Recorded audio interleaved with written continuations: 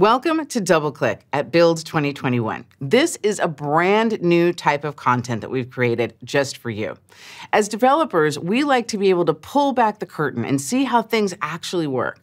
And I don't know if you're anything like me, but I like to learn visually. So we got engineering leaders from across the company to pick topics from all of the amazing announcements that we had and go deeper. This content has been crafted just for you. So I'm excited to see what they're going to share with us. Let's hop in. Gabe Monroy's session told us all about building cloud-native apps that run anywhere. This is a capability that's in high demand. All of our customers are asking us to do this, and it's the right thing to do. So now Brendan Burns is going to break out the trusty whiteboard and show us actually how this works. Let's go learn. Thanks, Karuana. I'm really excited to dig a little deeper on GitOps. So what is GitOps? Well, I think most of you are probably familiar with the Git part of GitOps because you're used to taking the Git repo and using it to manage your source control.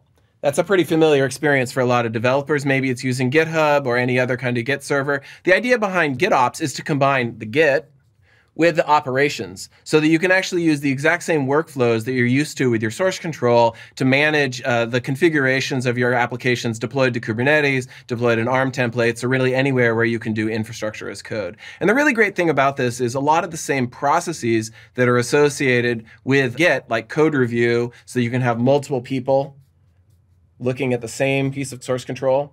Well, they all apply when you're doing the operations as well. And that leads to more reliability, sort of better understanding of the whole thing and how all the different pieces of your system fit together. So today we're going to take a little bit of a deeper look at exactly how we implement that with Arc and the Azure Kubernetes service. Additionally, we're going to see how this pattern in the context of a single cluster is great for managing your infrastructure, but in the context of multiple clusters, it's even better for scaling out your operations. All right, so let's take a look at the details of what GitOps looks like. Maybe some of you are familiar with the JSON that's associated with an ARM template, or the YAML that's associated with Kubernetes, or maybe you're even discovering Bicep, which is a new way of managing infrastructure as code on Azure. Well, those source control files are exactly what you're going to put into your Git repository. So you're probably familiar with taking these infrastructure as code text files and pushing them into a Git repository. Once you do that, you can turn it into a GitOps repository by adding automation. So you can do, I'll draw a little gear here to represent the automation. I'm going to apologize for my gear drawing skills. They definitely could use a little bit more practice. But you're going to add some automation connected to that Git repository. And the net effect of that is every single time you push a new configuration into that Git repository, the automation is also going to notice that, and it's going to take an action. It's going to create a pod or a service, and it's going to deploy your application out to the cluster. If we dive a little bit deeper into how that actually works inside of the cluster, it's an example of the operator pattern. Now, the operator pattern is basically the idea that inside your Kubernetes cluster, you're going to have a little actor. This is the operator. And it's running and taking action on behalf of you. So just like someone who might actually be operating an old computer back in the 1950s before there were operating systems, we came out with the idea of an operating system to replace that operator. The operator in your Kubernetes cluster replaces a human taking action to deploy an application and becomes a process that deploys that application instead. So this operator is listening to the Git repository. It's listening at a particular branch, and this is important, we'll see in a little bit, and a particular tag within that branch. And what it's basically doing is whenever it notices a change between what it sees inside of the cluster, so it's looking at the various pieces that are inside of the cluster, and when it notices a change between the description of what should be in the cluster that's in the Git repository and the actual things that are inside of the cluster, it takes an action. And you can think of this sort of like a thermostat, right? So if you're familiar with the idea of a thermostat, you set the temperature to 75, say, and depending on the temperature of the room, that thermostat is going to take action to either heat or cool the room to achieve your desired state. The GitOps operator is the exact same way. It's going to treat the Git repository as the equivalent of that temperature that you're setting. In this case, it'd be the configuration of your application. And it's going to take actions inside of the cluster to make the state of your application in the cluster match the desired state that you've expressed in that GitOps repository. And the really fantastic thing about this is that the only thing that you did in order to take that action is you went and you wrote a new version of the text file and you pushed it into the repo. Right? And that's very familiar if you're used to doing that for code. And then the amazing thing about that is because it's in a Git repo, you get to take advantage of things like rollback, right? So if it turns out that this configuration is bad, well, remember, this is my v2, say. In that same Git repository, I've got a v1. And I can actually come along and say, hey, you know what? I don't actually like that v2. I'm going to roll it back, and I'm going to go back to v1. And that's all I do. And then that same operator that's paying attention to your Git repository takes the action to actually make the state of the world match up to your desired state. So, going back to our thermostat analogy, maybe we turn the temperature up too high. We're going to take a step back, turn it down. That same operator will fix, sort of fix the state of the world to be the desired state that we want to see. Now, the great thing about this is not just that you're doing infrastructure as code and declarative configuration in a really simple way, and you can manage your cluster just using git push and git pull. There's also a lot of best practices that you can associate with GitOps that make it even better. We're going to actually erase this to take a little bit of a better perspective, get a little more space to take a look at some of the practices you can put into place with GitOps. And then we'll dive into the scale aspects and how you can use it to expand to manage multiple clusters at once. All right, so now you're taking your configurations and expressing them as text files in that Git repository, and you've got your GitOps automation set up so that any changes that you push into that repository end up as configurations of your cluster. But what can we add on top of that? Well, the number one thing that we can add on top of that is human oversight, right? So I think in source code, it's quite familiar at this point that code shouldn't merge without it having gone through a code review. This is the whole pull request process on GitHub. And the great thing about this is instead of just having a single person's eye, it's my best eye that I got, instead of having a single person's eyes on the code, now we can actually have multiple people's eyes on the code. And by having multiple people looking at the change and reviewing the change before it gets committed and before it gets manifested out into our production environment, we have a better chance of catching errors. So that's a huge step forward in terms of reliability because a single person can make mistakes. It's much harder for two people to make the same mistake when looking at the same change. Now, as long as we're thinking about fixing errors and that sort of thing, one of the other things that we can add is testing. So I think, again, it's familiar into the source code environment that you're going to add unit tests before this code merges into Git. You can do the exact same thing with the configurations of your application. So you can say something like, there shouldn't be fewer than 3 replicas of my application, right? So you can assert and say, replicas will always be greater than 3, right? And this is a test that you can apply to this configuration before it merges into the Git repo and before it pushes out to production. So again, just like the code review was adding validation of a human taking a look at the change to make sure that they thought it was safe, automation and unit testing, the same analogies that you're using in source control can be used to test and ensure that the configuration is valid before it gets anywhere near a production environment. So not only does GitOps make it much, much easier for your developers to push code, it actually also makes it more reliable. Finally, there's a really strong element of security as well in a GitOps environment because the only thing that has the ability, remember, this process of going from the repo out into the environment is done by automation, right? So I'll draw my gear again here. Do my best.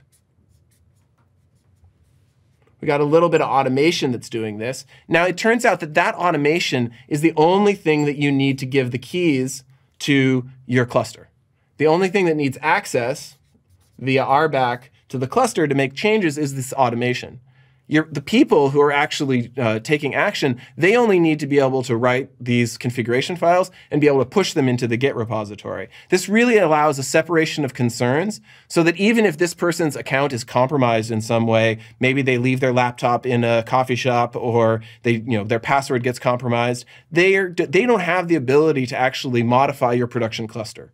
It has to go through this automation process. It has to get a code review. It has to get a validation. And then it's only then is it pushed out through the access control of this automation that you have running inside of your cluster. So that's a huge improvement, not only in ease of use, not only in reliability of the deployment, but also the security of the deployment as well.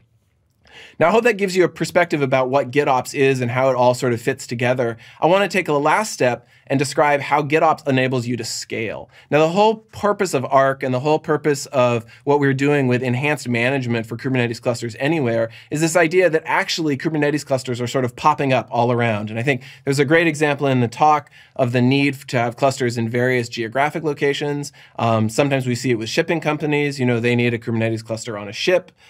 Clearly a ship that's sailing out in the ocean, that's not going to be inside one of our data centers. And there could actually be lots of ships all over the place, right? So we have lots of ships. Each one has their own Kubernetes cluster. And actually managing the software, ensuring that all the software is up to date, secure, reliable on all of those different ships can actually be a really challenging thing, especially because when the ship is in the middle of the ocean, they may not have any network. So here, maybe they have one Wi-Fi bar. And if they're in the port, they've got a bunch of Wi-Fi, right? So it means that not every single cluster is connected to the internet at any particular time. So you can't sort of rely on pushing things out to these environments. GitOps is a great fit for managing these clusters at scale. And the reason for that is because we have our Git repository, and it's at the center of the configuration. It has stored in it the desired state. Now, in each of these clusters, you have that GitOps operator. And that GitOps operator is always watching, no matter what. It's always watching the Git repo. Now, the good thing about that is if sometimes it can't watch it, if there's a network problem and it can't watch the repo, it doesn't matter. It's going to try later. But you as a human have the ability to just push it into this repository once, right? There's one time that you push the code into this repository, and no matter how many ships you add, and no matter when they're connected to the network, they'll all come back to this sort of shared home Git repository in order to adopt that configuration. And so let's say over a week, all of the various ships in your fleet connect into the Git repository, and the configuration that you've placed into this single place gets pushed out to all of these different clusters without any real intervention by you, other than just the first step of placing it into the Git repository and setting up GitOps in all of these clusters. Well, I hope that's given you a perspective about what GitOps is and how you can use it to build more scalable, more reliable applications, and also deploy those applications to Kubernetes wherever it happens to be around the world with Azure Arc. We've had a great build so far with amazing content and more to come. Back to you, Karuana. Thank you, Brendan. I love the Lightboard and being able to see that operator pattern and how to add automation to the GitOps repo. I know we're all going to want to go out and do this right away, and it's going to make our systems better for it. Now, let's move on. Amanda and Donovan came and showed us a session called Increased Developer Velocity with Microsoft's End-to-End Developer Stack. But what does developer velocity even mean? I know for sure I can't make any more hours in the day. Trust me, I've tried to do that. Enter Pierce. He's going to show us what velocity is and how the new tools are really going to make our day more productive. Let's take a look. Thanks, Karuana. I'm Pierce Boggan, Principal PM Lead on Teams Developer Tooling. And I'm here to talk to you today about how you can increase your team's velocity. So we saw a ton of announcements today. I'm a developer, you're a developer. Let's talk about what they mean for us. And so let's start with this concept of velocity. So what is velocity? Let's go back to physics. I know everybody doesn't want to return to painful memories, but let's go back there. And remember, velocity has two components, right? Like it's a rate of motion, and also it has a directional component. And the reason this matters for us as developers is we often think of speed when we think about achieving more, right? Like how can I get my build to be faster?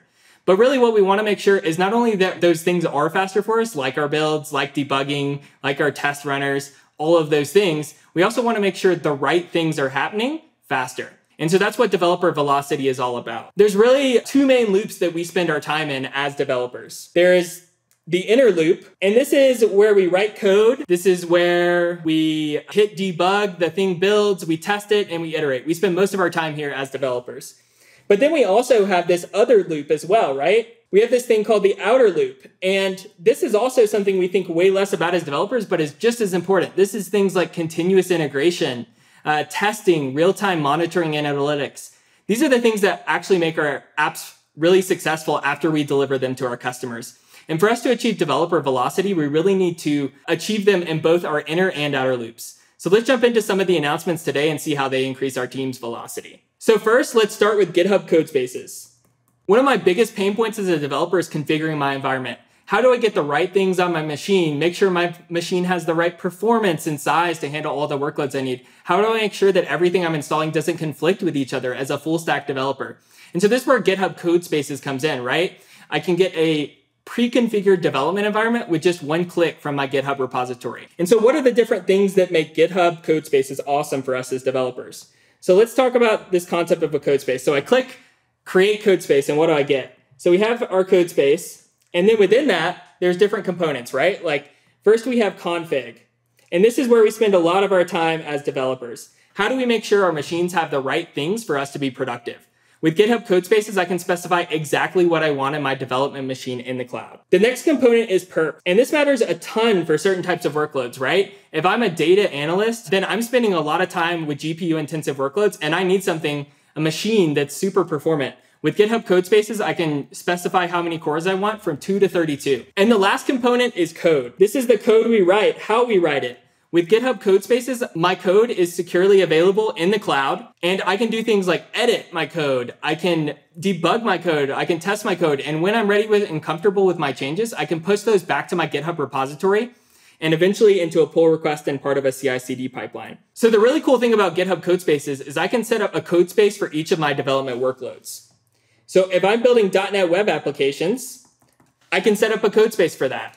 If I'm building data-driven applications with Python, I can do that. If I'm a Node developer and I'm building a React website, I can do that as well. And for each of these, I have a separate code space. So if there's conflicts between the dependencies which these development environments require, I can isolate them in a single code space for maximum productivity. So GitHub Codespaces enables me a development environment in the cloud with just one click. I can use that as a dedicated development environment, or I can use it for quick tasks like reviewing a PR in GitHub. Let's move on to the second major announcement for us as developers, which is the Power Platform. So I talk to developers like you all the time, and the common thing I always hear, there's not enough hours in the day to build all the apps I need to build for my organization. So let's talk about how you can increase your team's velocity by scaling through low code. So let's look at an app that I might build and the architecture for that app and how that might be able to be re-architected to maximize scaling application through low code in my organization. So we'll start with an app, and maybe this is a desktop application.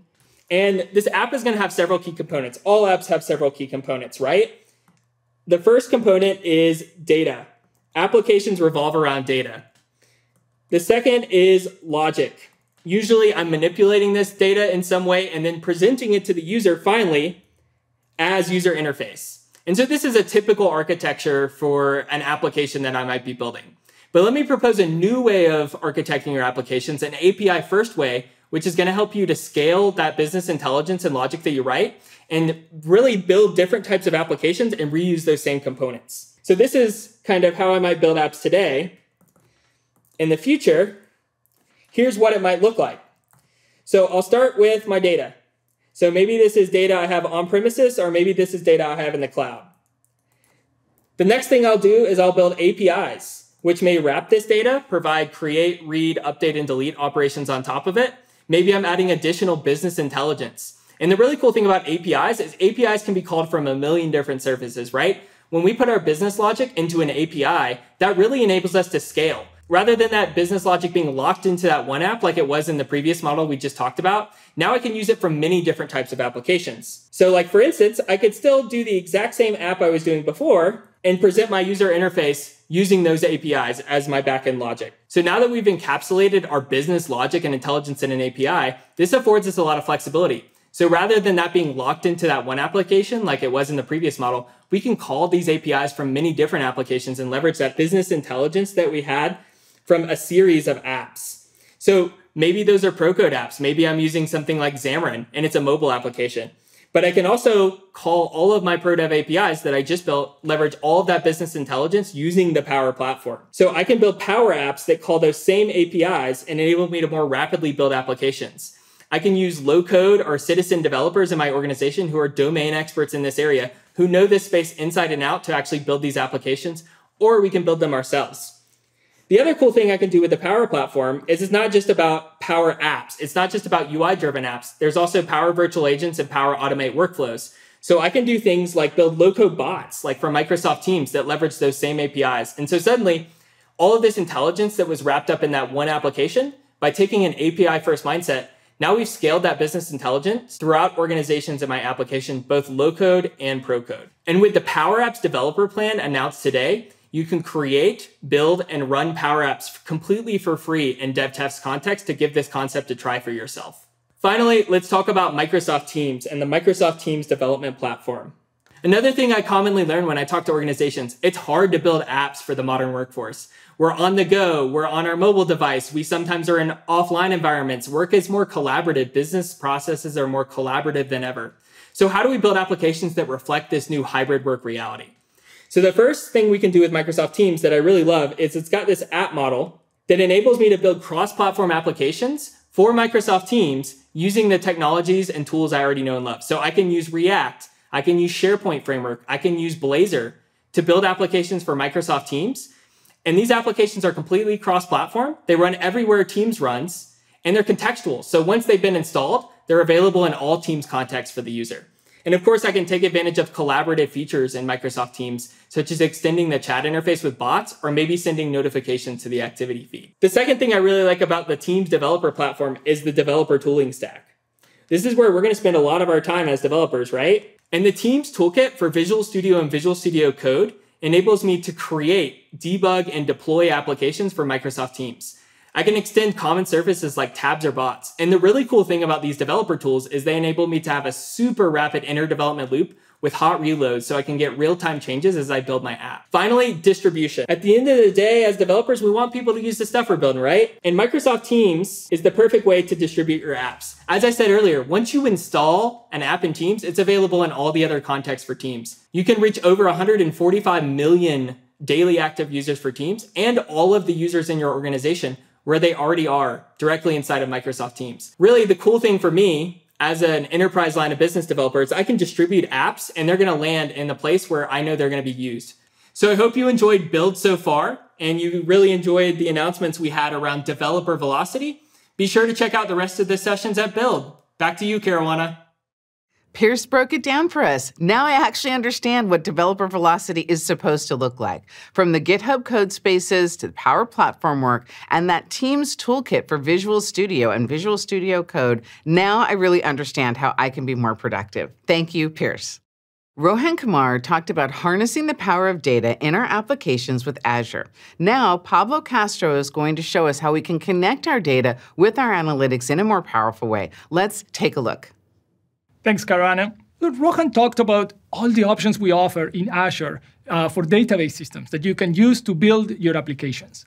Now, these databases go from NoSQL to relational databases to open source, and they're built to handle all your needs in terms of transactional volume and flexibility. Now, I want to take Cosmos DB in particular and dig into a scenario that is very common. All your transactional data is going from this app into Cosmos DB. So let's kind of put this out. So application, if you're driving all your transactions into this database, that means that the data that is there has all the interesting insight that your business folks will want to understand what's happening with the application, what's happening to the business. They have all these questions that are analytical questions. So what do? You can't run the analytical workload directly there. A common pattern is to say, well, I'll write some code or use some ETL tool and export this data out on a regular basis. So that means now you have to own building this thing or pick up some tool. You have to monitor it to make sure it runs regularly. And you have to make sure it doesn't disrupt your transactional workload when it runs. So you can do that, but this is an area where we want to do better. And for that, we introduced this technology that we call Synapse Link for Cosmos DB. The idea of Synapse Link is that we can allow you to bring all the power of Synapse on top of the data that you already have in Cosmos DB without you having to do any of this stuff. So the pattern will be you have your Synapse workspace over here, and this will be your Cosmos DB database. And what we want to do is allow you to kind of just establish a link between these two systems. And once it's established, then you can use the analytical engines in Synapse, like Spark and SQL Serverless, to access all the data that you are producing on your transactional store with these analytical workloads without any new tools or anything different. You have all the power of the Synapse analytical engines just targeting the data that is being produced or as transactions go through on your application. Now, the question is, how do we make it happen so that you just enable this and this takes place just out of the box? Well, to dig into this, first let me talk a little bit about the different characteristics of these workloads and how they operate on the data. So let's say you have this big table, right? That is one of the tables in your application. So you have a bunch of rows. And if you first think about then the transactional workloads tend to do a lot of individual row lookups. Some of these lookups may end up being kind of updating some of the cells in these rows. Maybe there are some deletions here or there. So there are a lot of kind of point lookups, point updates, point deletes, and there's a lot of volume of them that are all independent. Now, on the other hand, let's think about the analytical workload. Analytical workload that doesn't take a slice. Ideally, you want to see all your data, so across all your partitions. And you want to kind of run these huge queries that scan the entire data set. And they usually do things like, they do some filters and then do aggregates. In the end, that's the kind of information you want to extract is aggregate information for analytical purposes from the raw data that you're producing. So you're a lot more interested in a global view, and your access path is actually fairly different. So how do we accomplish this in Cosmos DB without disrupting any of the workload you already have? So what we'll do is, inside the database, we'll keep the raw store like we had before. And all the transactions will go there, and there will be no disruption. But at the same time, we'll maintain what we'll call an analytical store. And I draw it like this because the important thing is the analytical store that we'll maintain has a different data organization strategy that is designed specifically to allow the analytical engines to do their job kind of at high performance and very effectively. Of course, now that we have this, we have to deal with maintaining this flow so that as I'm making transactions in my database, then I can reflect them on the analytical store. The question is, how do we manage that? So let's dig into details of this. First, about the organization of the data. We want a columnar store, and for that we use popular open source formats called BRK that already has all the features for columnar organization. And the columnar data organization has a number of advantages. Like we can compress the raw data better, and then we can pack it in files that are more efficient for queries later. However, it does mean that we need a large volume of data before we package files, so they are of good quality for queries. So now let's look into how we'll do this under the covers. So we'll have transactions coming in, and they'll hit the transactional piece in Cosmos DB. Of course, Cosmos DB will go ahead and push this into the local database, the transactional store, and then go acknowledge the write. So this is durable stored. But at the same time, what we'll also do is push this write into an in-memory buffer where we're accumulating writes that need to go to the analytical store. So over time, we'll have enough of these that we can write a high-quality columnar store segment down to disk. When we're ready with this, what we'll do is we'll push another one of these down, and the result is a number of these segments. Each one of them is effectively a BRK file, and they have all the data we've accumulated so far. And then the analytical engines like Spark or SQL can just come query these BRK files. Of course, there are a few moving parts to this that we have to account for. So first, as I mentioned before, a lot goes into packing these files and get them in good shape, which means they're not great for updates. So at the same time, the analytical workload does a lot of updates and deletes and things like that. So to manage this, what we do is, as you're making inserts, we'll propagate them. If you do deletes, what we'll do is we'll accumulate them in an invalidation file, which, as it turns out, is also another BRK file, such that we know which rows were deleted.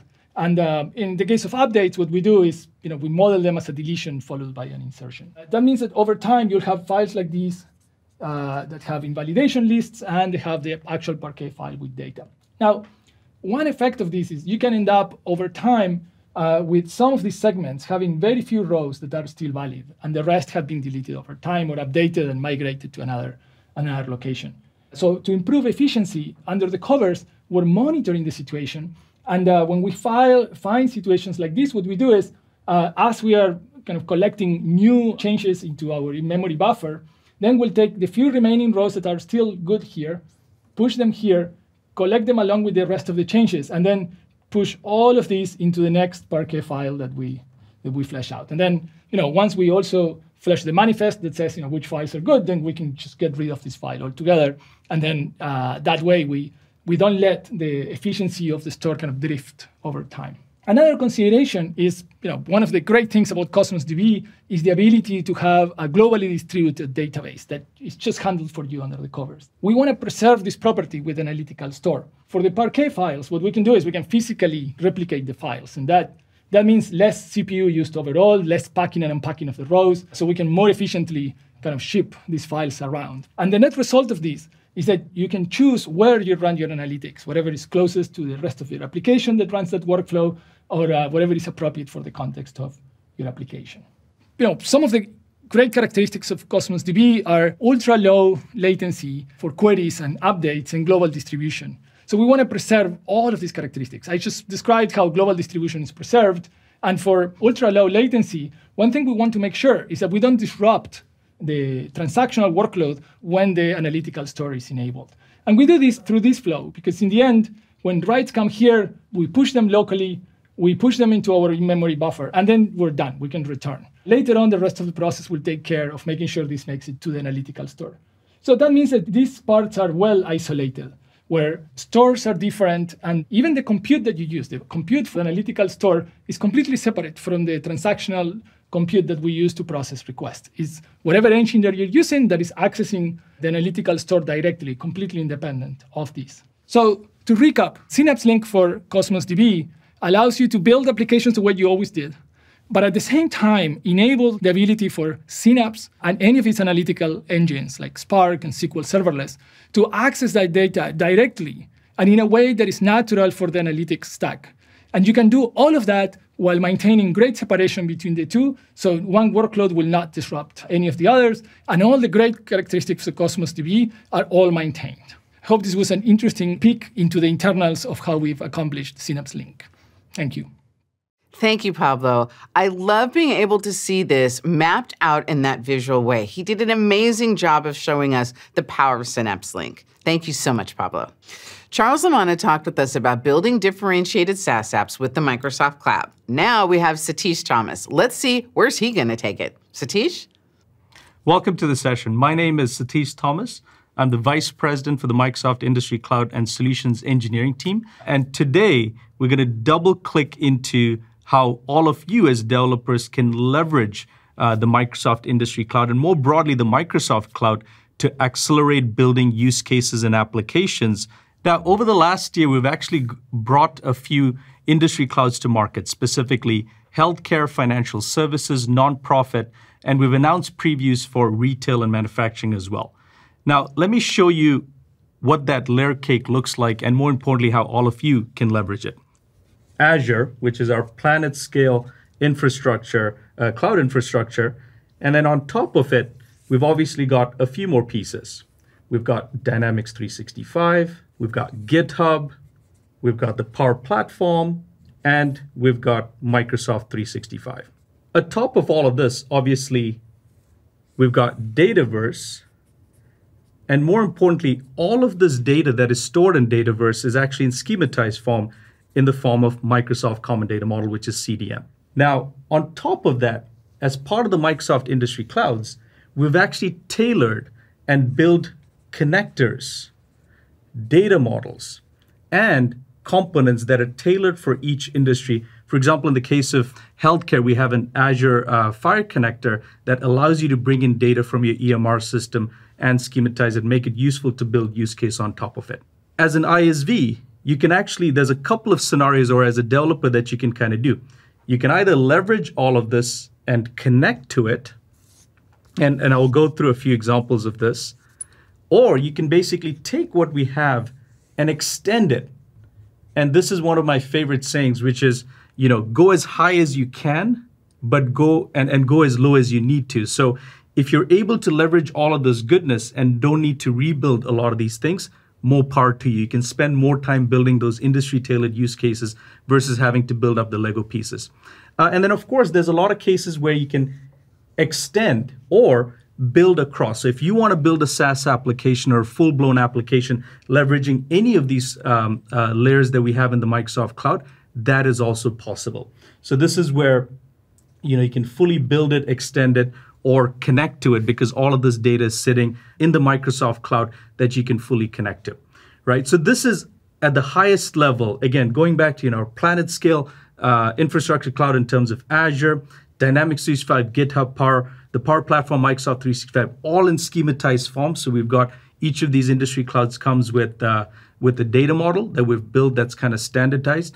So as you can see across all of the Microsoft Cloud and the industry tailored pieces we have in the across configurations, connectors, and data models, one of the things that becomes super important is for each industry, there's specific data sources that you need to connect to. There might be custom systems in your organization that is specific to an industry, and you can do that very easily at this layer. But more importantly, you're able to use the full Microsoft Cloud, and you can use what is relevant or go as high as you need and leverage most of it. So that's one of the things, if you look at each of the industry clouds that we brought to market across healthcare, financial services, nonprofit, manufacturing, retail, we want to go as high as you can so that we enable our developers to kind of focus on those use cases versus having to worry about the Lego pieces that go into it.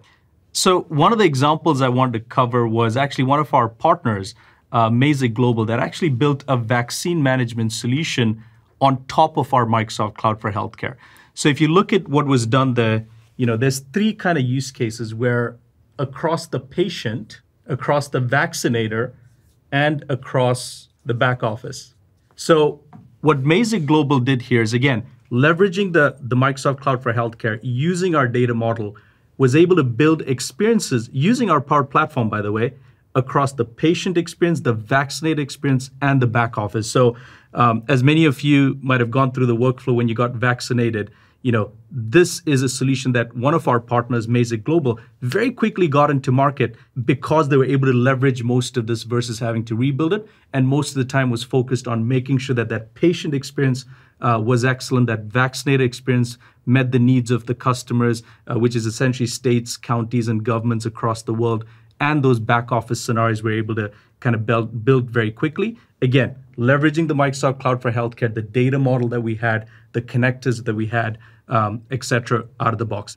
One more thing that's actually pretty critical about this end-to-end solution is Mazik was able to leverage and build connectors to EMRs, which is electronic medical record systems, using the connector framework we had, again, being able to land that data in the Microsoft Cloud to be able to leverage to use for those use cases.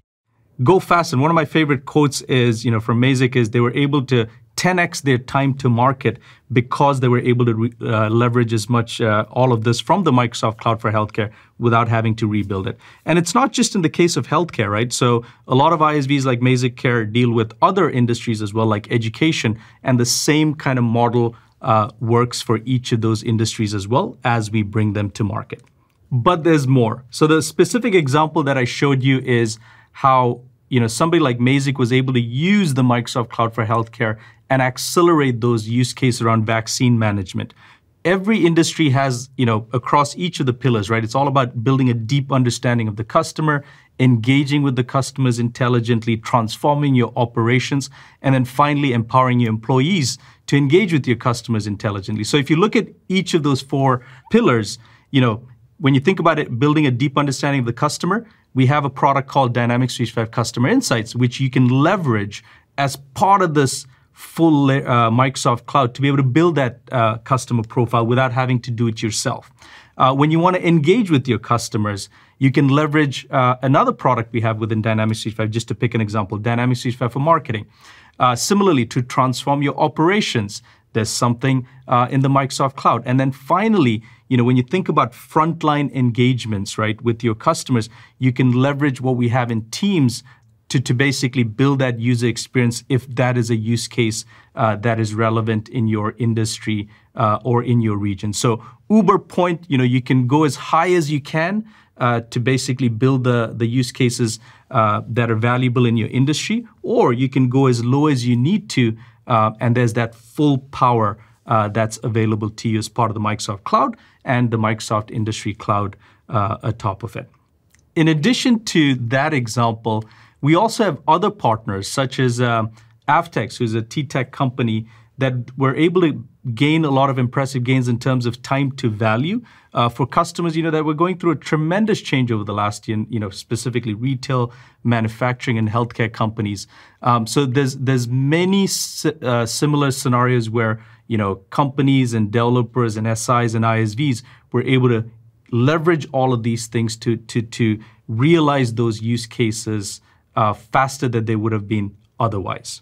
So obviously, these are just a few examples. And like I said, this is a huge investment for us as a company.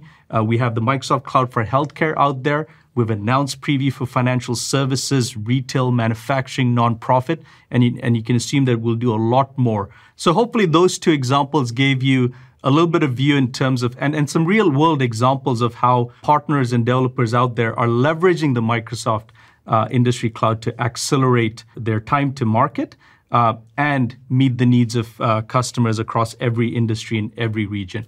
So we're just getting started, and you can go learn more at ak.ms/industryclouds. And we can't wait to see what all of you do with our industry clouds. Thank you. Thank you, Satish. That was fascinating. You always have such insights. I appreciate it. Thank you so much for joining us for this brand new way of sharing information with you. Double-Click with Microsoft Engineering Leaders was created so that we could pull back the curtain on some of these key announcements and see how things actually work. Satish had an amazing session. Pablo shared with us about Synapse Link. Pierce proved to me that I can improve my own developer productivity with the new Velocity tools. And of course, Brendan with GitOps automation was impactful. Now, let's go enjoy the rest of Build. There's so much here to see and do and learn, and I'm excited to do it with you. Thanks for joining. See you soon.